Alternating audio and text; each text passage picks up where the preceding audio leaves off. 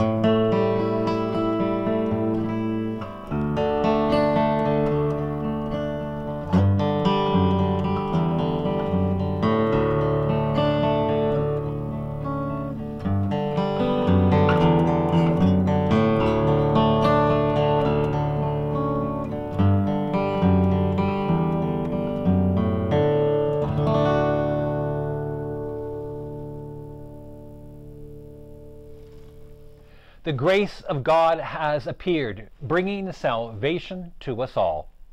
Alleluia. Oh, come, all ye faithful, joyful and triumphant. Come ye, oh, come ye to Bethlehem.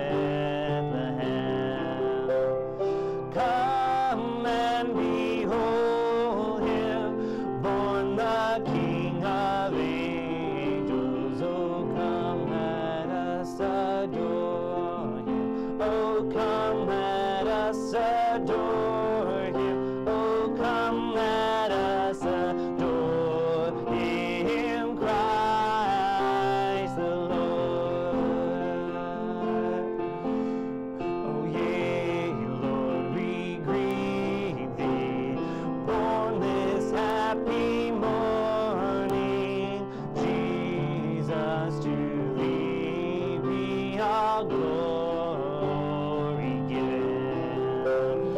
Word of the Father, now in flesh appearing. Oh, come, let us adore him. Oh, come, let us adore him. Oh, come, let us adore him, Christ the Lord. Oh, come, let us adore him. Oh, come, let us adore him. Oh, come, let us adore him, Christ the Lord. Today we light the Christ candle. This is the Sunday of Christmas.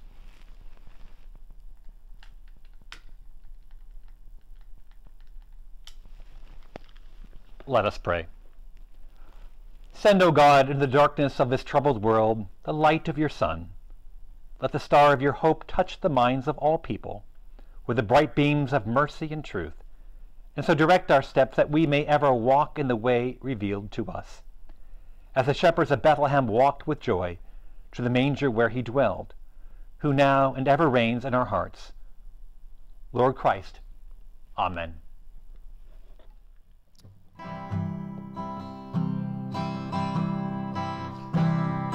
Light the Christmas candle now.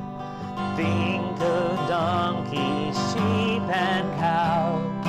Birthday candles for our King. Oh, let the alleluias ring.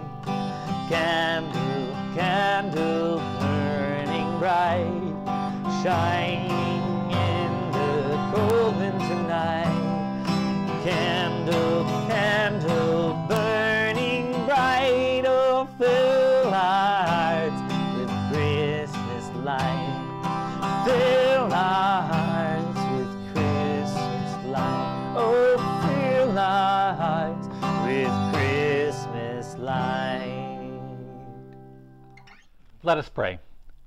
We'll take a moment of silence to center ourselves. Lord Jesus, we come with Christmas cheer, even while the world struggles with a pandemic. We come with hope, even while many are hungry and without shelter. We come with peace, even while we see private and public battles day to day. We come with your presence, knowing that you long to restore us and will not forsake us. Lord Jesus, born of peasant parents, in the backwater town of Bethlehem, this Christmas help us to remember who you remember. Those on the fringes, the lonesome, and those who are not easy to love. Lord Jesus, born in a stable, south by Herod, taken as a refugee to Egypt, hear the cry of all who are refugees. Fill us with love and care for them, that we may show that love. Lord Jesus, who became the great physician, we pray for doctors and nurses who have worked a long year of COVID-19. We pray for their endurance, for their peace of mind, for their physical and mental well-being. Lord Jesus, for all frontline workers who are face to face with the public each day, for the mail carrier and the grocery store clerk.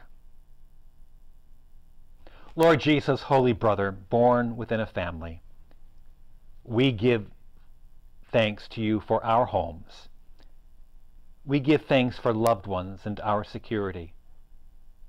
We remember all who have not been able to travel this holiday season, all who have not been able to see their children, grandchildren, or aging parents. We pray for their comfort and consolation. Lord, we remember all who suffer of body, mind, or spirit. Watch over them and those who care for them. We remember those near the end of their lives and offer thanks for all that they have given. And we give thanks for the newborn child, full of possibilities and hope. Christ, our Savior, you are present with us. We put our trust in you. We believe that your justice and love will triumph. And we pray the prayer you taught us. Our Father who art in heaven, hallowed be thy name. Thy kingdom come. Thy will be done, on earth as it is in heaven. Give us this day our daily bread, and forgive us our trespasses, as we forgive those who trespass against us. And lead us not into temptation, but deliver us from evil. For thine is the kingdom, and the power, and the glory forever. Amen.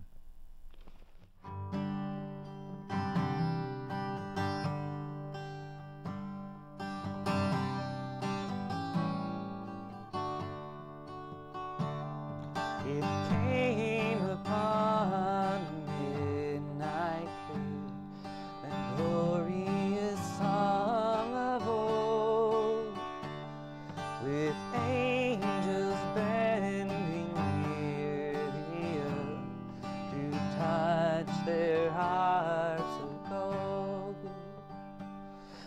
peace on the earth, goodwill to man, from heaven's all gracious King.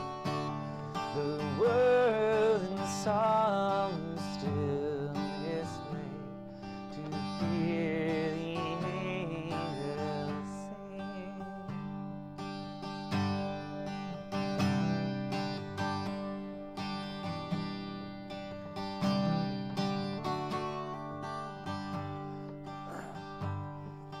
Beneath life's crushing load, whose forms are bending low, who toil along the climbing way with painful steps and slow.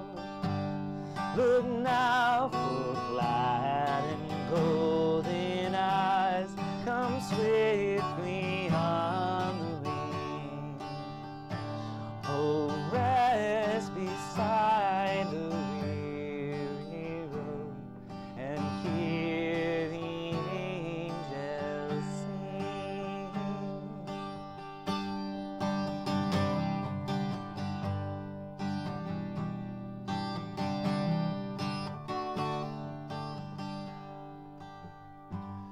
For lo, the days are hastening on, by prophets seen of old, when with the ever-circling years shall come the days foretold, when peace shall over all the earth its ancient splendors fling, and the whole world sing by the song which now the angels sing.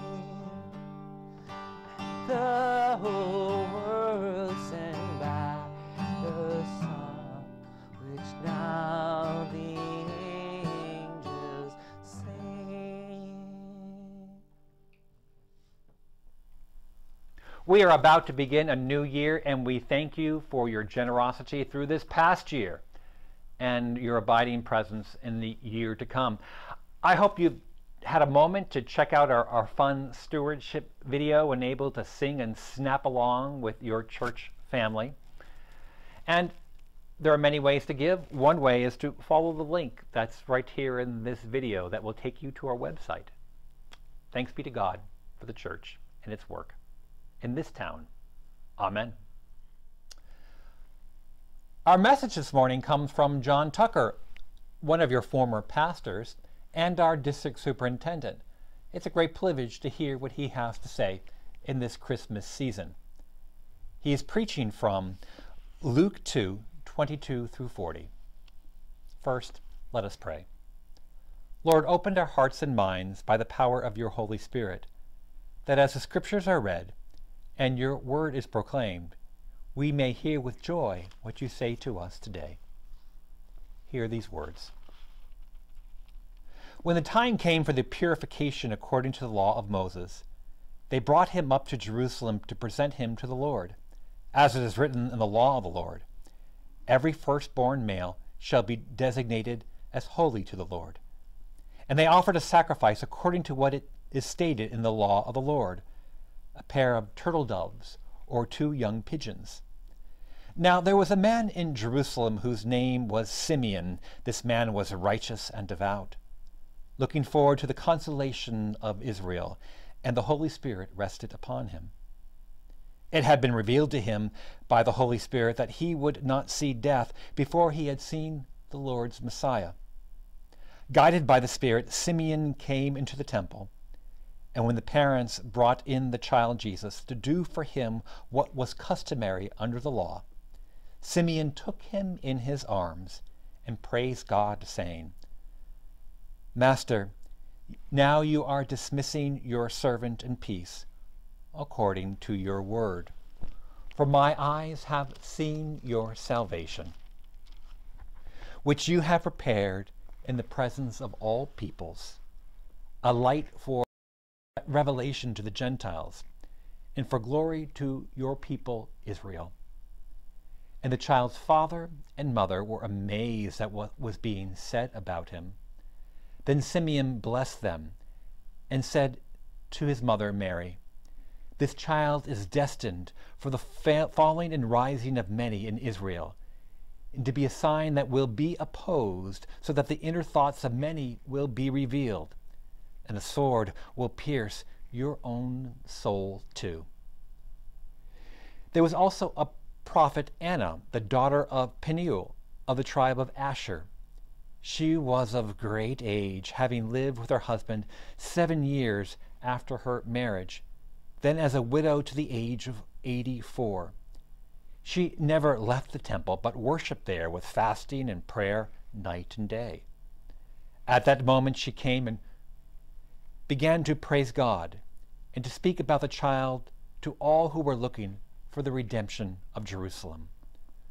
When they had finished everything required by the law of the Lord, they returned to Galilee, to their own town of Nazareth. The child grew and became strong, filled with wisdom. The favor of God was upon him. The word of God for the people of God. Thanks be to God. Amen.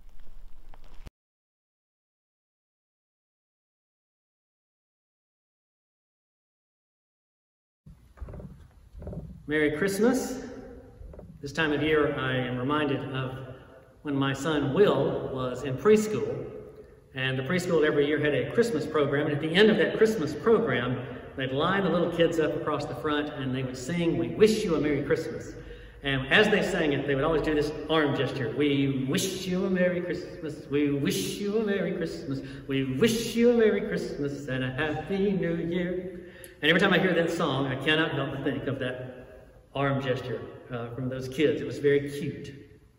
Now, I have to admit to you that I'm pretty sloppy when it comes to separating Advent from Christmas. At my house, we put the Christmas decorations up on the day after Thanksgiving, and they stay up until at least the day after New Year's, and sometimes all the way through Epiphany. Now, they don't stay up through Epiphany because they're kind of supposed to. They stay up through Epiphany because I'm too lazy to take them down. But we love our Christmas decorations, and I realize that our decorations are up about 12% of the calendar year. So it's kind of a big deal. However, when it's time to take them down, and all the presents have been unwrapped and put away, and all the wrapping paper has been disposed of, all the lights have come down, everything is in their boxes, the boxes are where they're supposed to go in storage, and it's all done, I confess that I do have this attitude of, thank goodness, Christmas is over. Now I can move on. And I have to say that reminds me a little bit of the feeling that I get from Simeon in the passage from today. Remember that Simeon was told that he wouldn't die until he had seen the Messiah. And in our passage, he sees the Messiah, and you can hear the relief in his voice. It's almost as though he's saying, "I've seen it. Thank you, Lord. You can dismiss me in peace." And so I can't help but wonder about seeing the Messiah or seeing Christmas. And I have to ask myself, have I seen it? Did I see it this year? Will I see it in the coming year? But I get where Simeon may be coming from, that sense of relief when it's all done and in the past. And had Simeon stopped there, it would have been fine. But he said a few more words, and that makes it a little tougher, and the rest of the sermon will be kind of wrestling with the rest of Simeon's words. I notice in our passage that we have several thematic pairings, and they show up, and I want to call our attention to them today. The first pairing that I want to call to your attention is the pairing of law and spirit. We are told that Joseph and Mary brought Jesus to the temple for circumcision and for the official naming, and that they did that according to the law. It was the law that brought them to the temple that day. And we're told that Simeon Simeon was moved by the Spirit to come to the temple that day. And so there we have law and spirit, two things we normally kind of think of as being in opposition, working together, creating the possibility of this scene, creating this encounter where Simeon recognizes the Messiah. The second pairing is the one of Simeon and Anna. These are kind of like the godparents here welcoming Jesus. Simeon, a devout man, we are told. Anna, a widow who is called a prophet in Luke. So they are an important pairing and part of this story. The next pairing is kind of the obvious one. It's a pair of turtle doves. And every time I think about two turtle doves, I think about that Christmas song that goes on entirely too long. And when it's finally over, I feel kind of the way I did earlier, which is, thank goodness that's done. But the turtle doves tell us some things that are important. First of all, they tell us that this is a part of Mary's purification ritual, which should remind us that we're talking about a patriarchal culture that does not view women as equal or equally clean and requires these extra steps so that they can be part of community. And we should remember that. The second thing, though, is that the turtle doves are the poor person's alternative to lamb. The lamb that would be presented for the offering would be the normal thing. The poor person's alternative would be the pigeons or the two turtle doves. And so when Simeon recognizes the Messiah, all of that is in the background as well. But then Simeon continues to speak, as I mentioned earlier, and as he continues to speak, he says, "This child will be the rising and falling of many." The rising and the falling, that's a pairing I want to pay attention to. And I don't think we should take this as a sense of timeline, that some people rise and then later they fall. I think it's a simultaneous response to the gospel. Because in the gospel, those who are accustomed to being on top are going to find themselves falling. And those who are accustomed to being on the bottom will find themselves rising, which is very consistent with the Gospel of Luke, where the gospel comes from the poor, the outcast, the oppressed. Which brings me to my final pairing, which is hope and dread. Hope and dread are similar words. They're almost the same word. Hope expresses positively what dread expresses negatively. And both are responses to the gospel. If you're down on the low end, then the gospel brings hope, the hope in the rising. But if you're up on the powerful end, the gospel may bring a sense of dread, the dread of falling. And we can experience that hope and the dread as we look around our culture today. And every time we have discussions about justice and race and poverty, it's this tension between the rising and the falling, the hope and the dread. I read once in a book about the history of wassailing. An old Christmas tradition, came from England, was practiced in this country in the 1800s. It kind of captured a spirit of misrule that used to dominate the Christmas season, but we have since kind of sanitized it and cleaned it up. But in the wassailing tradition, poor folk would show up at rich people's homes and they would sing songs, and the songs were kind of playful, also kind of threatening, kind of give us some food and drink, or we might do something that's mildly damaging to your property. And it is from that tradition actually that we get our Halloween practice of trick or treat. That's wassailing in its earliest form. It's kind of trick or treat.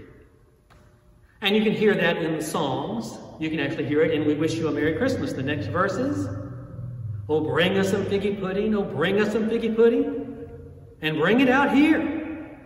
We won't go until we get some. We won't go until we get some. That's from the wassailing tradition. The second thing about the wassailing tradition that I think of is that we have so thoroughly domesticated it, because in those days it was about poor people expecting gifts from the wealthy.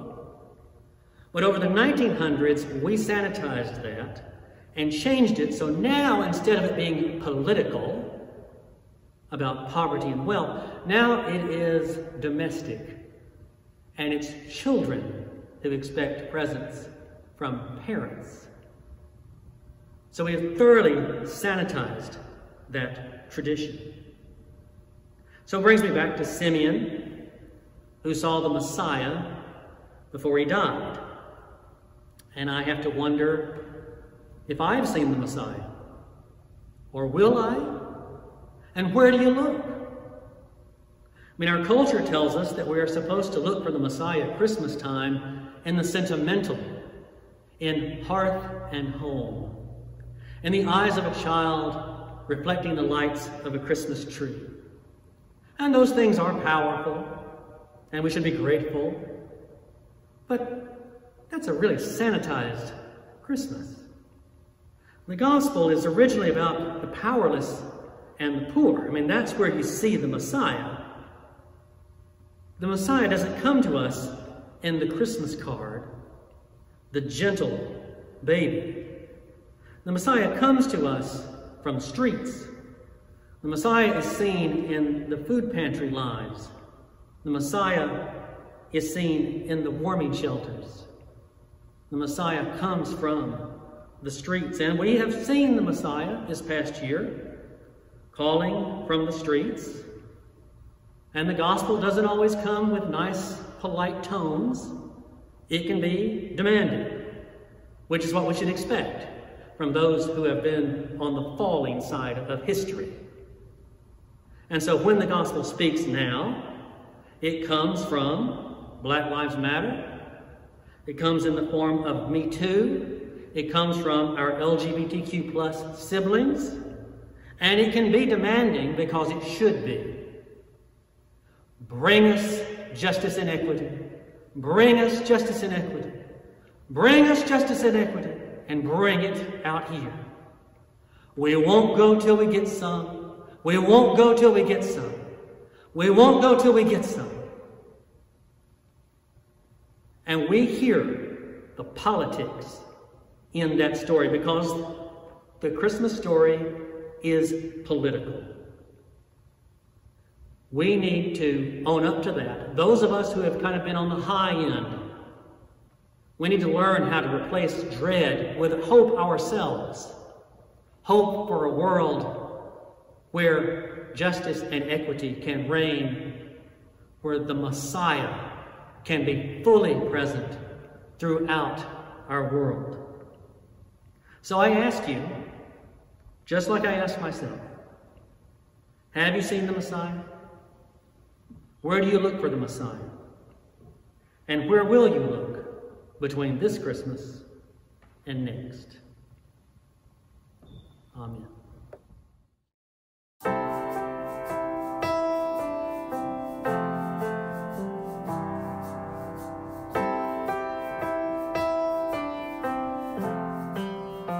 Lord, we thank you for your church, founded upon your word, that challenges us to do more than sing and pray, but go out and work as though the very answer to our prayers depends on us and not upon you.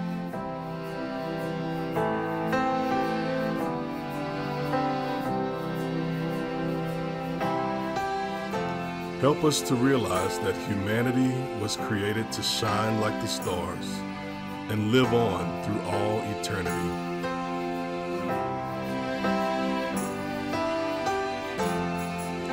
Keep us, we pray, in perfect peace.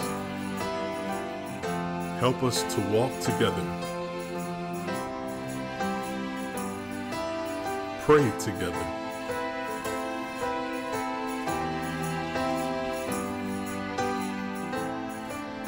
sing together,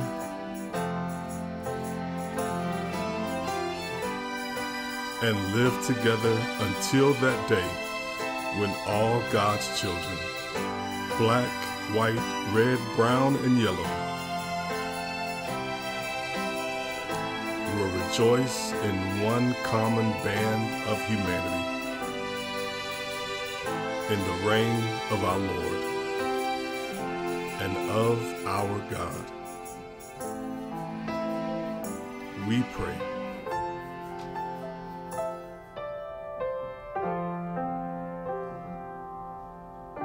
Amen.